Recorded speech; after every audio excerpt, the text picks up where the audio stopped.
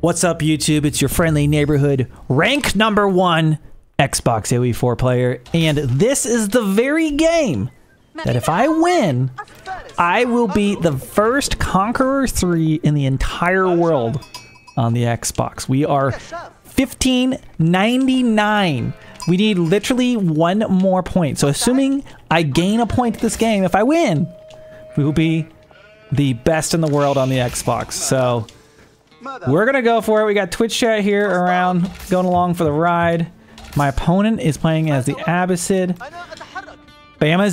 Alabama's best, presumably. Alabama is a state really known for their competitive RTS players, along with their barbecue and college football. So we'll see how this works out.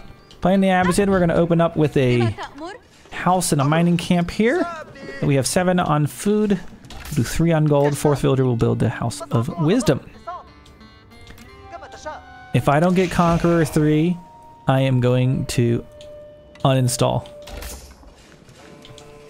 completely. Clean wipe. Okay, so we're on Marsh. Ottomans, I really should scout what he's doing. Honestly, even if he is rushing me though, with this map, with Marsh, if you guys didn't know, was it Marsh or Marshland? Marshland. Oh my gosh. You press Y for all your villagers garrisoning. Can we kill him? Did we get him? Think we got him? I don't know. We'll find out. You press Y to get in and then X to ungarrison. That's what we just did there. Nice little trick. Okay, we're gonna build our House of Wisdom, which is how you age up with the Abbasid Dynasty. And our next villager. We'll go food, then we'll go with wood. So you can age up around the 2 minute 30 second mark. Now on Xbox, I'm usually a little bit slower, and it ends up being like 235, 240, depending on what happens. We'll see where we age up here. We'll see. But I hope you guys have been enjoying playing the Xbox version. If you have been playing it.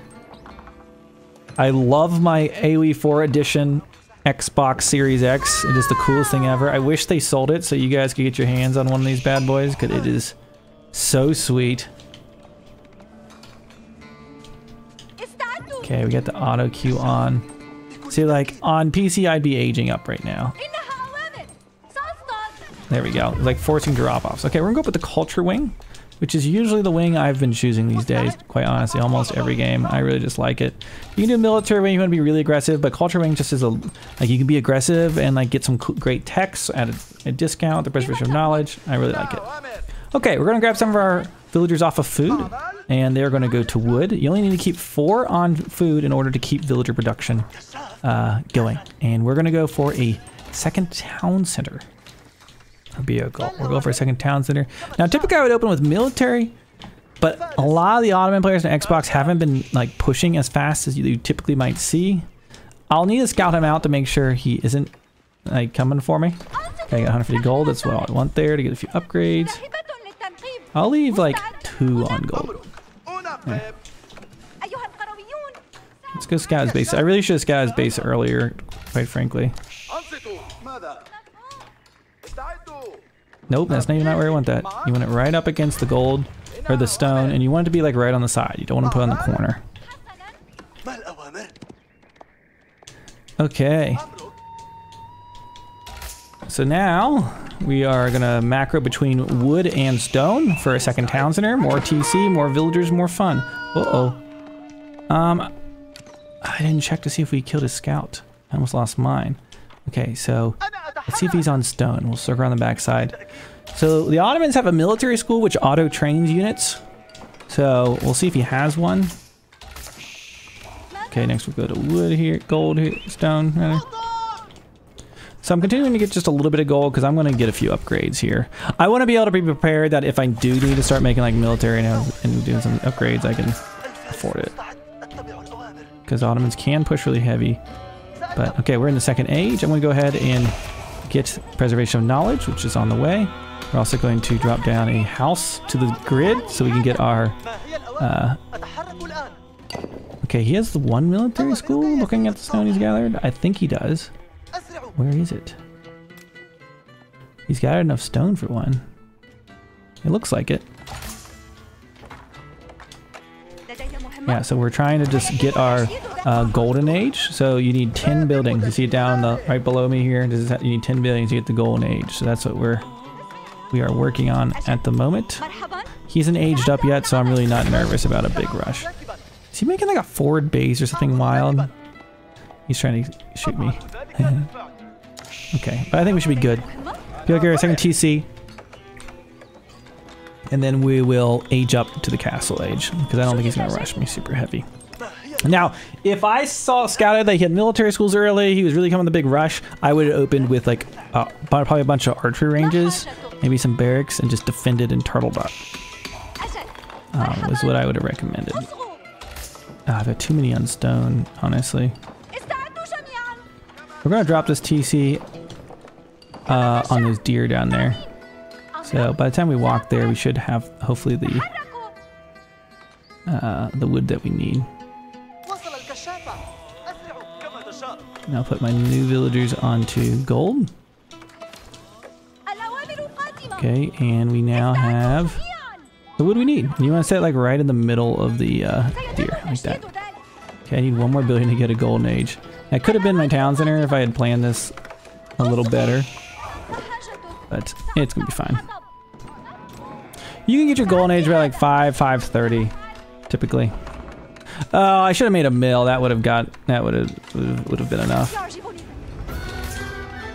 Now the deer is going to be the fastest gather rate you can get as the Abbasid, because you can't go for the boar, of course, as the Abbasid dynasty. Now you do get berry bonuses, so you want to build your mills next to the berries because it actually buffs them. Look how see how it says 350 food out of 250. Gets a civilization bonus for the Abbasid dynasty. Okay, and we're going for those precious deer. Try to get them right next to the town center. Okay, and I want to get the... I should have got fresh foodstuffs already, but that makes my villagers cheaper. I should have got that a little sooner, but is what it is. Okay, he's in this... Let's see what he's up to. Where did he ever build that military school? I really don't know. Should have been scouting him more, to be honest.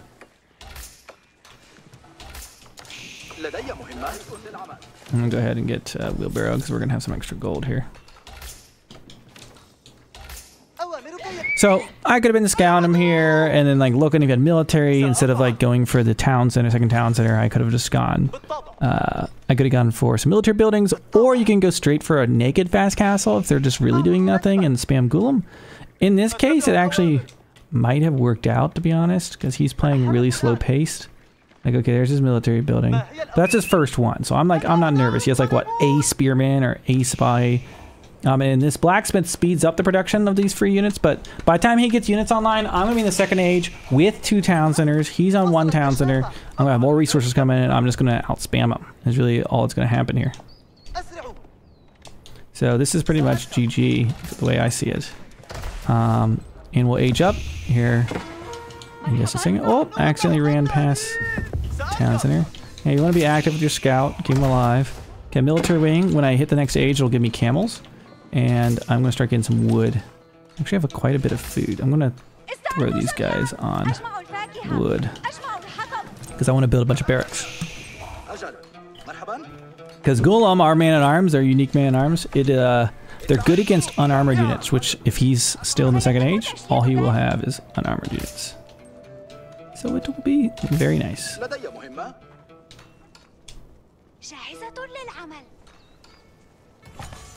And so I'm going to try to get some barracks built here while we age up.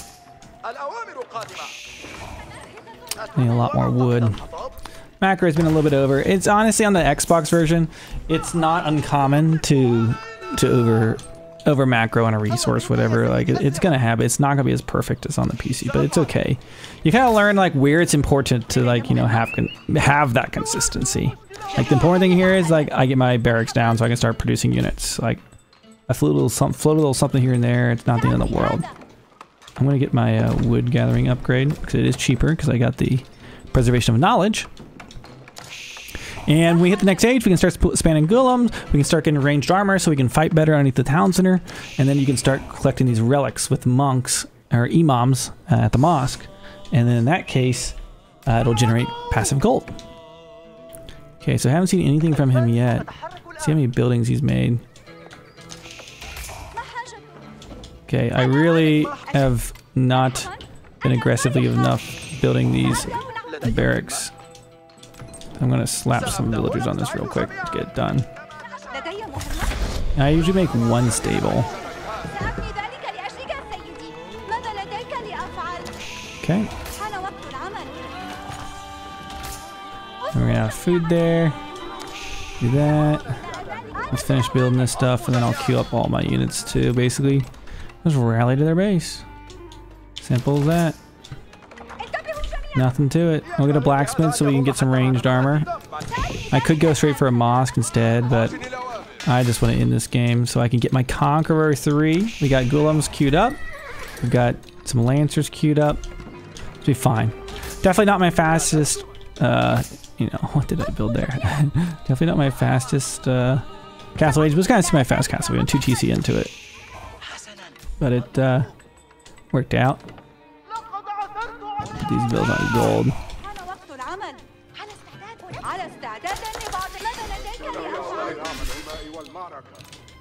Get our ranged armor.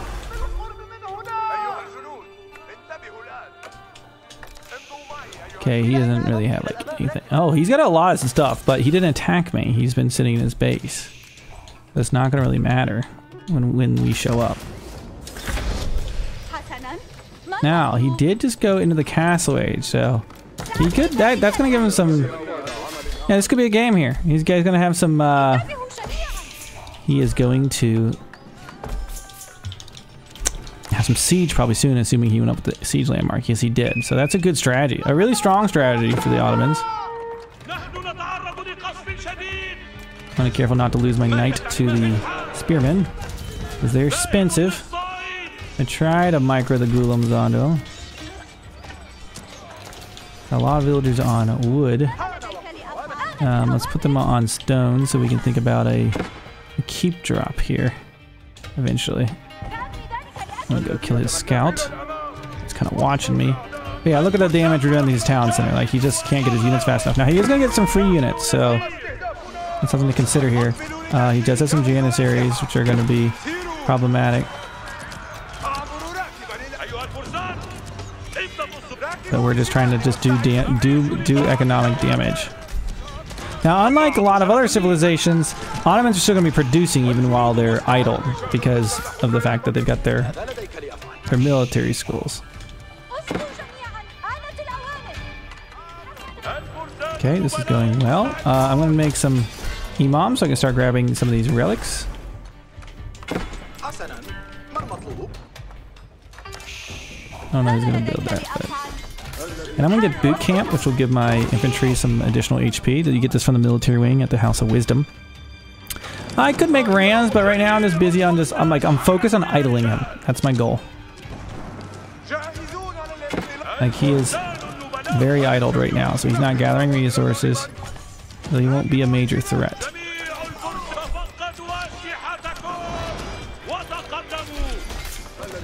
Okay, we got our first monk. Let's go ahead and grab a relic. You can just right click on it actually in the context menu and say collect relic, and the nearest monk will go for it, which is really, really cool, in fact. So he's still completely idled.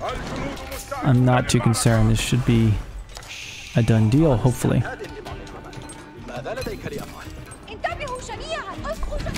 And he taps out.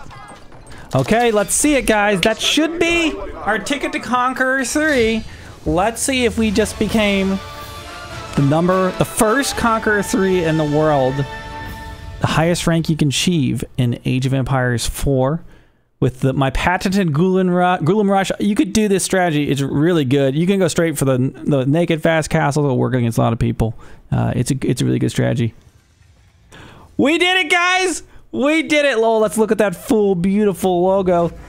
We are the world's very first Conqueror 3, rank 1. There it is. 1606 is the number to beat, all you gamers out there.